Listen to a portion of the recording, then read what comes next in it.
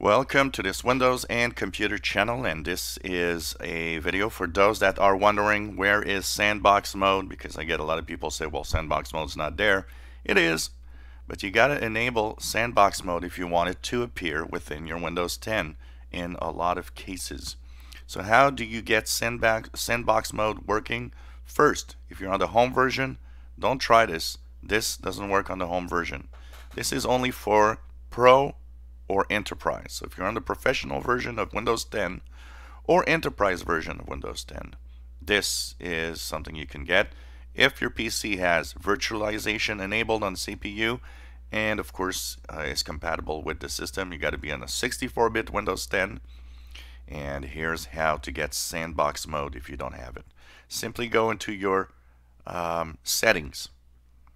Go into all settings. You'll see something here.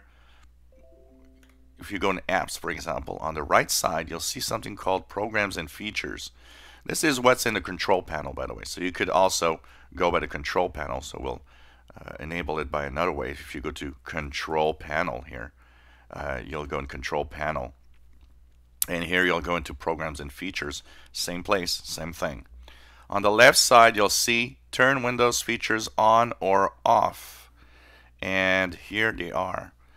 Here you will see, and I'm going to show you a photo because this is home version, so of course I don't have it. But in the turn Windows features on or off, you will have this. You'll have Windows Sandbox in the list. Make sure you put a check mark next to Windows Sandbox and click OK. You will need to restart your computer. Once it's restarted, you will actually have Sandbox mode available. And how do you ask for Sandbox mode once you're here? Simply search for it and type Sandbox, and you will see Windows Sandbox mode appear in the list of what you want to do. It also will appear in the list of programs in the Windows system. So you will have Windows Sandbox mode available. So all you have to do is search for Sandbox. Of course, here I don't have it because this is a home version, but you will see Windows Sandbox appear, and you can actually, or Sandbox mode appear, and you can actually use it. So that's how you enable it if you don't have it on your Pro or Enterprise. And it's very important, Pro or Enterprise only. This is not available for the home user.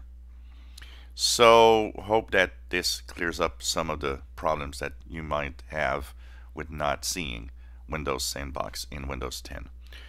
If you enjoy my videos, please subscribe, give us thumbs up. Thank you for watching our videos.